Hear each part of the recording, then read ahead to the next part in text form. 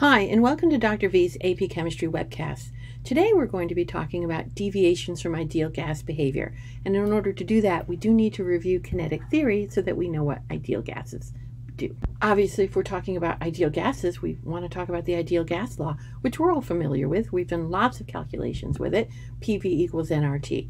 Now, this is derived from kinetic theory, and it allows us to predict and explain the macroscopic behavior of an ideal gas. So we need to talk about what we mean by an ideal gas.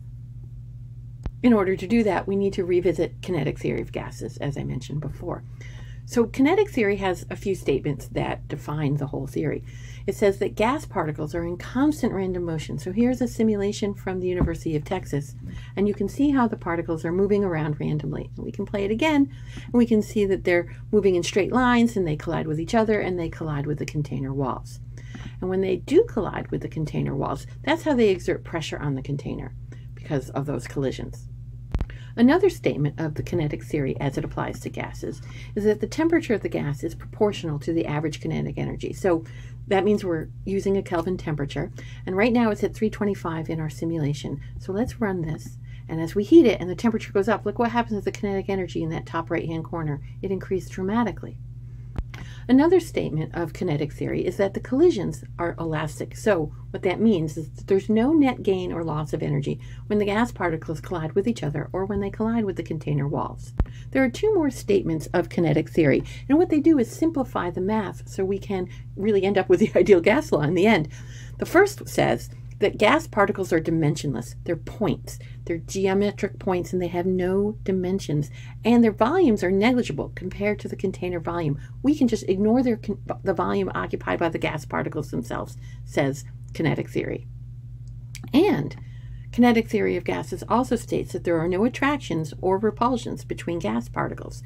So this is what we mean by an ideal gas, a gas that obeys all of these statements. And that all seems fine until we think about actual properties of molecules and atoms. We know that atoms have a volume, and therefore gas particles have a volume of their own, right? We have periodic trends, measurements of atomic radii, and therefore if they have a radius, they have a volume. So they do have a volume. How can we just ignore this? And we also know that particles, molecules, and atoms are attracted to each other. We have dipole-dipole attractions with polar molecules. We have London forces for all of our species. And so there are attractions even though they're weak. So if we ignore them, how well is this going to really predict the behavior of gases? All right, and so that's really what we're looking at in this webcast. How well does the ideal gas law predict the behavior of gases in the real world? So we're going to start by considering the volume occupied by the gas particles themselves. So that's what I have here in this particle level diagram. Let's pretend that I have 1 mole of neon atoms in this container. What we're assuming is that the gas particles are dimensionless. They don't occupy any volume. And so if I've got 1 mole of neon atoms in a 10.00 liter container, every single neon atom has full use of the full 10.00 liters. Absolutely, 100%. And yet we know that neon atoms have a radius, and therefore we can calculate a volume for neon atoms. So that's not really correct. Real volumes are occupied by gas molecules. They're tiny, but they are there. So if we were to take all of those neon atoms and squish them down, we can see that they are taking up some of the volume of the box. Now, this is not to scale, but we're trying to get that idea of this excluded volume. In other words, they're taking up some of the volume of the container, and those 1.00 moles of neon atoms don't have full use of the 10 liters. They have a tiny fraction less than that. They might have use of 99.98% of the container, something like that. But it's not 100%, and so that is going to have an effect. In other words, the available volume for those neon atoms is smaller than the 10 liters that we said the volume of the container was. And therefore, since the volume's a little bit smaller, the pressure is going to go up. We're going to have more collisions with the container walls, and we're going to end up with a higher pressure than predicted by the ideal gas law because the particles themselves take up some of that volume. So this is sometimes referred to as the excluded volume. If we compress the container more, the deviations from ideal behavior become even more pronounced. So if we had 1 mole of neon atoms in a 10-liter container, there's a tiny amount of deviation. If we make the container smaller to 5 liters, now the molecules, or the atoms, excuse me, of neon are occupying the same total volume, but it's a larger percentage of the container. So now maybe instead of having 99.98%, maybe it's 99.97%. I'm making those numbers up, but we're trying to get that idea across. And so, as the container volume decreases, we see larger deviations from the ideal behavior. All right, the particles are more crowded together. They're taking up a larger percentage of the container space, and therefore we see a larger pressure than we would have predicted just from the ideal gas law. We also see that the volume of the particles themselves has an effect. Particles that have a larger volume are going to occupy a larger excluded volume. So if we look at gas A, which is the yellow, and the gas B particles, which are the smaller, we can see that gas A, I'm trying to show, has a larger particle volume than the gas B. Now again, these aren't to scale, but if the particles for gas A are bigger, they're going to occupy a larger fraction of that container, and therefore the molecules or the particles of gas A are going to have a smaller available volume, and therefore we're going to have larger deviations for gas A compared to gas B. All right, because if we have the same number of moles and they're at the same temperature, right, the gas B molecules or particles have a little bit more room comparatively. Now, the other thing that comes up is that kinetic theory says there are no attractions or repulsions between particles, but we know that molecules and atoms do experience attractions to other molecules and atoms. That's true in the gas phase. It's very important for, obviously, our condensed phases of matter, but it does happen in the gas phase. So what will that do to our observed gas pressures? All right. That's what I'm trying to show with the little dashed lines between the blue dots here. All right. If they're attracted to other particles, they're going to end up colliding with the container walls a little bit less frequently. It may not be a dramatic change, but it is a real change. And they're going to collide with less force because they're sort of being attracted to other particles instead of being hitting the wall, right? So it kind of slows them down a little bit. And so we're going to end up with a lower pressure than predicted by the ideal gas law because of the attractions between the particles. Now, we can well imagine that temperature is going to play an important role in this. If particles are going to overcome attractions, they need kinetic energy to do that.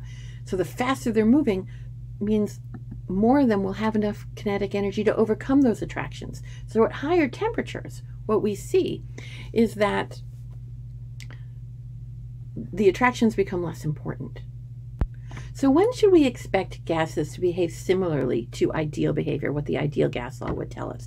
Well, one thing would be very small volumes for the particles themselves. So we see for hydrogen and helium gases that their behaviors are very close to ideal behavior at a very large range of conditions. Because the particles are so tiny, unless they're packed in really closely, they're not going to be occupying a very large percentage of the container. Conditions where the gas particles are really spread out and far away from each other, that also tends to give us closer to ideal behavior. Lots of space, the excluded volume occupied by the gas particles themselves is very small, and so we're going to see very, very close to ideal behavior under those conditions. We also see that at high temperature conditions, we also get behavior that's closer to what we would expect for an ideal gas. Because at high temperatures, many of the particles will have enough kinetic energy to overcome any attractions that they're experiencing, and they're going to break away. And so those attractions aren't going to really lead to fewer collisions with a lesser force, because those attractions really just aren't affecting them that much because they're zipping around really fast. So when the particles are moving quickly, they're not spending much time near the other particles, and therefore they're not really having much time to participate in any attraction, even though it could potentially be happening. Okay, so let's switch gears. When should we expect deviations from ideal behavior? Sometimes this is referred to as real behavior. What would give us these deviations? Well, one thing that would lead to this is polar molecules. Molecules that are strongly attracted to each other are very likely to collide less frequently with the container walls because they're attracted to each other. So the stronger the attractions, the more deviations we're going to see. We also see that when the temperatures are low, fewer particles have the kinetic energy to overcome attractions to the other particles. All right, and so they're going to be attracted. We're going to see fewer collisions with the container walls. They're going to hit the container walls with less force, and that's going to lead to deviations. Another thing that leads to deviations from ideal behavior are high pressure conditions. When the particles are packed in more closely, they're occupying a larger volume of the container itself because of their own volume, and they're going to be closer to each other because they're packed in, so they're going to be experiencing stronger intermolecular attractions. When those particles are packed in, you can't ignore their volume anymore. It's going to make an effect. It's going to have a difference. This leads us ultimately to the van der Waals equation. Van der Waals was a Dutch physicist who studied gas behaviors, and he ended up modifying the ideal gas law to account for the excluded volume and the attractions between particles. Here it is in all its glory. You're like, whoa, what's going on here? So there's a correction for intermolecular attractions. There's a correction for the volume of the particles themselves. And that's the equation. We really need to know van der Waals equation and deviations from ideal behavior in a conceptual way. Calculations with this equation are beyond the scope of AP Chem. You need to know what the correction factor is for the attractions for that particular gas. You need to know what the correction factor is for the volume occupied by the gas particles for that particular gas in order to do these calculations. And so it ends up being very particular to each gas. And so I'll point out for AP Chemistry students, the van der Waals equation is not on the formula sheet, and you are not expected to do calculations with it. You could, but you don't need to. So let's summarize what we've talked about in this webcast. The volume occupied by the gas molecules themselves, that excluded volume, decreases the usable volume of the container. And the net effect of that is that we get higher pressures than the ideal gas law would predict. Attractions between the particles leads to fewer collisions with the container walls, and that leads to lower pressures than what we would expect from the ideal gas law. It's fewer collisions and colliding with less force. Gases behave most like ideal gases when the temperatures are high and the pressures are low. It's really important that you know that. And we're going to see the most significant deviations from ideal behavior, aka real behavior, when the temperatures are low and the pressure are high. You really need to know those last two bullet points. They get asked a lot. If you found this helpful, please subscribe to my channel. Leave a comment. I hope you found this helpful, and we'll keep learning chemistry.